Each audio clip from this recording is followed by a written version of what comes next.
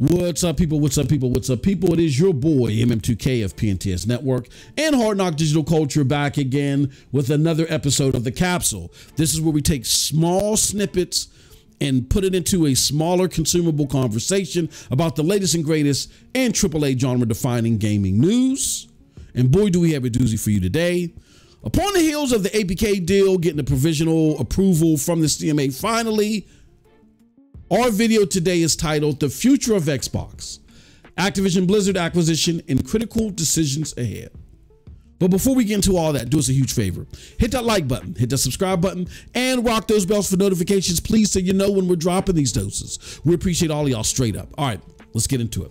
Welcome back, gamers and tech enthusiasts, to another exciting episode of The Capsule. Today, we've got a blockbuster topic for you, one that's been making headlines across the gaming world. We'll be delving deep into the recent developments surrounding Xbox and Microsoft's acquisition of Activision Blizzard King. But first, let's rewind a bit and discuss how Xbox got to this pivotal moment. And we're going to do that by bringing out different segments, all right? So segment one, we're going to be talking about Xbox's missed milestones. This is critical because this was key. This was a key talking point that they brought up in the courts of why this deal was needed for them, why it was imperative for courts and regulators to approve this deal because of their missed milestones. So court documents have revealed that Xbox has been missing the mark on its milestones. From the recent news articles, we can see that Xbox's performance has been underwhelming by their own admission. Phil Spencer, the Xbox CEO, has openly admitted to failing to compete effectively with Sony over the past 2 decades. Xbox Game Pass, while initially successful, seems to be slowing down, and the launch of Redfall disappointed many gamers. The financial model of Game Pass is also a point of contention, with Microsoft acknowledging that it's impacting sales. Now, let's talk about the implications of these failures and how the acquisition of Activision Blizzard could be the game changer Xbox needs. And we're going to do that in section 2. Xbox's acquisition of Activision Blizzard. Microsoft's purchase of Activision Blizzard King for a whopping $68 billion, which may be adjusted now to $75 billion, is nothing short of monumental. It could provide Xbox with the firepower it needs to regain lost ground. Activision Blizzard brings an impressive portfolio of iconic franchises like Call of Duty, World of Warcraft, and Diablo. These titles have the potential to bolster Xbox's gaming ecosystem and attract millions of new players. But, and this is a big but, the success of this acquisition hinges on how Microsoft manages these franchises and these newfound resources. If handled right, it could be a game changer.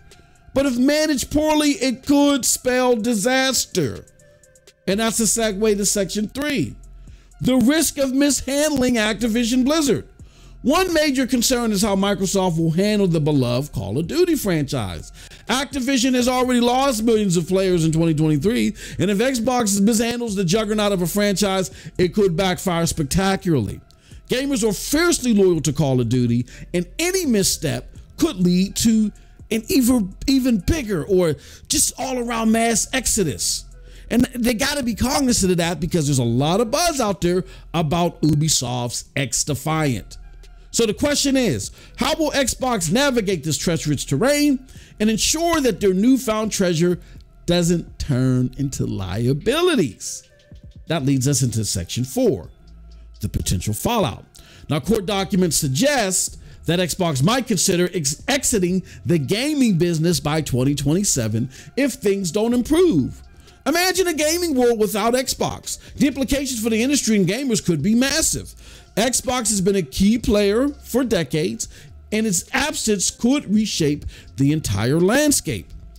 But before we dive into doomsday scenarios, let's consider a different approach.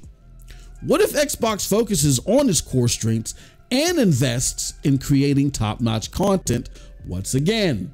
That takes us to section 5, the path to success. In our final segment, we explore an argument that calls for a shift in Xbox's strategy. Perhaps it's time for Microsoft to prioritize creating exceptional games over packing everything into a subscription service. Restricting some of their best content to purchase only for a period of time could build excitement and drive sales. Again, and that'll offset their admitted cannibalization of sales that, if you look at the dots and connect them properly, is leading to them missing milestones, financial milestones, more or less. Additionally, and this is the biggest point I want to drive home here. Additionally, there's the question of leadership.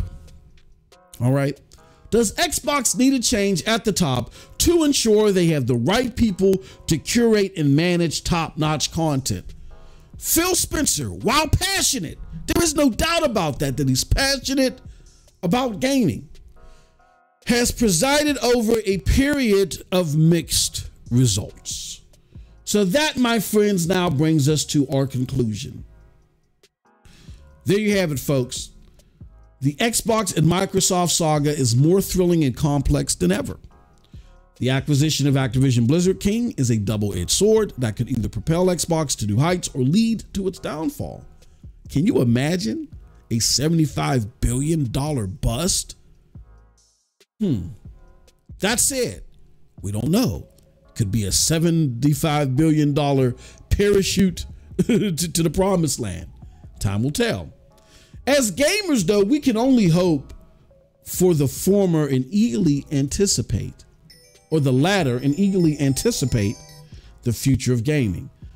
Thanks for joining us on this deep dive into the world of Xbox and its uncertain future. Stay tuned for more exciting episodes of Gaming Unveiled. And until next time, happy gaming and have a wonderful gaming day. Peace.